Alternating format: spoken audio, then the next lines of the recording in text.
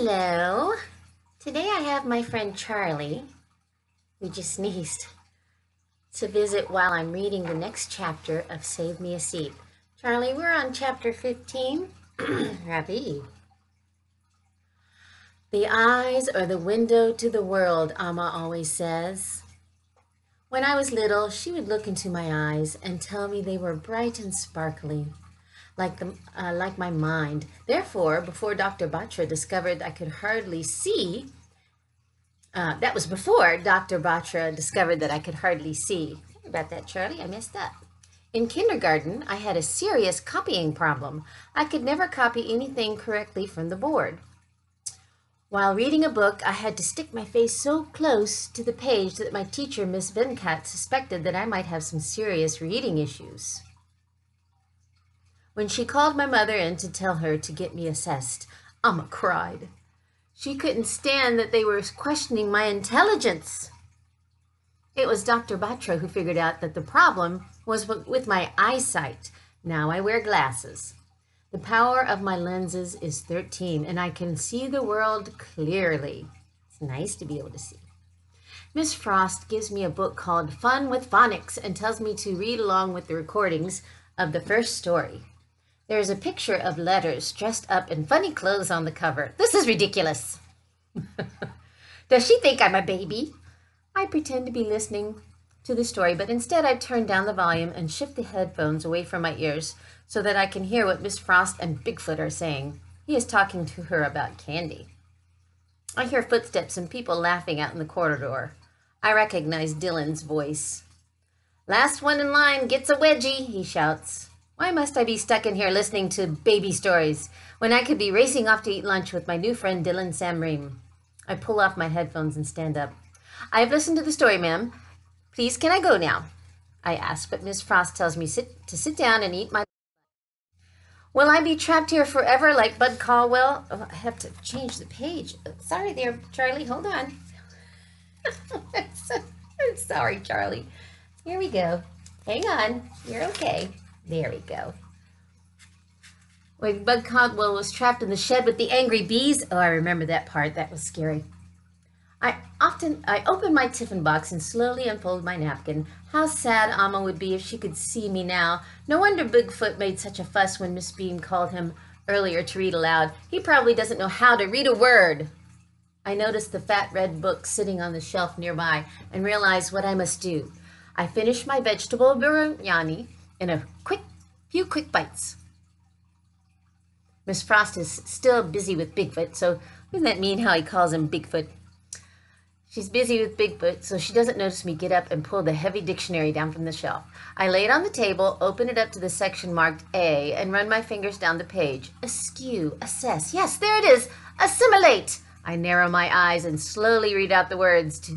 To take in, digest, incorporate. Ha! I knew it, I knew it, I knew it, I whisper, smiling to myself and shaking my head from side to side. I will show Miss Beam this page, and she will have no choice but to admit defeat. I'll announce her mistake in front of the whole class, pump my fist, and take a bow. How sweet my victory will taste. In the meantime, I eavesdrop and find that Bigfoot is talking on and on about... He never says a word in class, but here he can't stop talking. About chocolates and peanuts. Will it ever end? I look at the dictionary one last time, just to be doubly sure, running my fingers along under the words, this time very, very slowly. I wanted to make sure I have not missed anything. Take in, digest, incorporate. I bend my head in closely. There's something else. To integrate, to fit in. My finger freezes. Can my eyes be fooling me? No, thanks to Dr. Batra, I can see perfectly well. I read it again. To integrate, to fit in. I close the dictionary and quickly pull my social studies book out of my backpack, turning to chapter 1. In this context, Mrs. Beam had said. I read the passage and my heart feels heavy. Consuming and incorporating nutrients has nothing to do with Native Americans in New Jersey in the 1700s. Just a minute ago, I wanted to 1. Announce my victory, 2. Pump my fists, 3. Take a bow. Charlie. But instead, Oh, come here, Charlie. But instead, this is how I feel. He feels like this, Charlie. 1, embarrassed. 2, ashamed. 3, defeated. Miss Frost comes in and sits down next to me. I'm sorry to keep you waiting, she says. I know that you're eager to get back to class, but I thought it might be a good idea for us to have a little chat. There you go. What is there to talk about? The taste of victory is gone. All I want is to dig a deep hole and hide my head in it forever. I'm here to help you in any way I can, said Mrs. Frost. We have lots of ESL material here in the resource room. ESL? I say. English as a second language. You went down, Charlie? Here you go. You can walk on the desk. Mrs. Beam mentioned that she and some of the children have been having difficulty understanding you because of your accent. I hang my head. English is not my second language. It is my first. My English is much better than my Tamil. Knocktup doesn't even know me, and she is describing me the way I speak. I can only imagine how difficult this must be for you, she says. A new school in a new country. Maybe it would help to speak with Mr. Garfinkel, our guidance counselor. He's very easy to talk to. I feel like I'm suffocating. Now I'm in need of some kind of counseling, too? Please, I whisper, can I just go back to the classroom? Of course, she says, and pats my hand. Mrs. Beam should be back in the classroom by now. I'm sure she won't mind if you sit quietly and read until the others come back from lunch. I nod my head, grateful that my torture is finally coming to an end. Then I quickly stuff my tiffin box and social studies book back in my backpack before Miss Frost can change her mind about letting me go. Bigfoot is looking at a magazine and doesn't even look up as I walk past. Would you like an M&M for the road? Miss Frost asked me, holding out a big bowl of chocolate-covered candies. Amma doesn't like me to eat sweets, but I don't want to be rude, so I take a candy, a blue one, and put it in my pocket as I prepare for my long walk back. Miss Frost and I go down the corridor together. When we reach room 506, she turns to me. How about we meet again next week, she says, once you've had a bit more time to settle in. I reach to open the door, but Miss Frost puts her hand on my shoulder. Before you go, can I tell you something?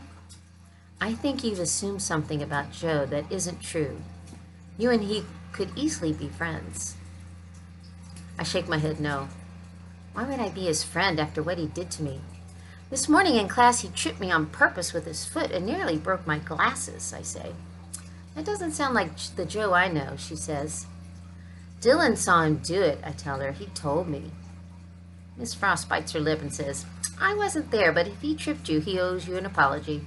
And you owe him an apology as well for implying that he might not be as smart as you are. Just because Joe needs help doesn't mean that he isn't bright. You shouldn't assume things about a person before you know who they really are. Yeah, that's good advice. People are making assumptions about me too, I point out. They think I can't speak English or do math, but that's not true. Miss Frost nods her head. You see, she says, assumptions are often wrong. She tells me to remember that.